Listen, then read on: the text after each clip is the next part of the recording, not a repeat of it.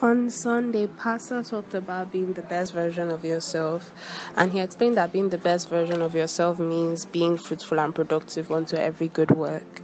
So, and then he talked about the fact that good works are practical. So, they're not some spiritual, deep kind of thing that you have to do. They're your practical, everyday things that you do, like getting good grades, doing your house chores, and all the rest of that.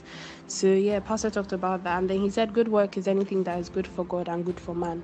So if you're doing good works, they have to be good on both sides, for God and for man.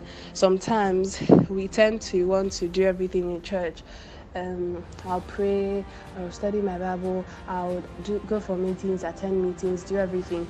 But then at home, you don't replicate that same attitude, which is wrong.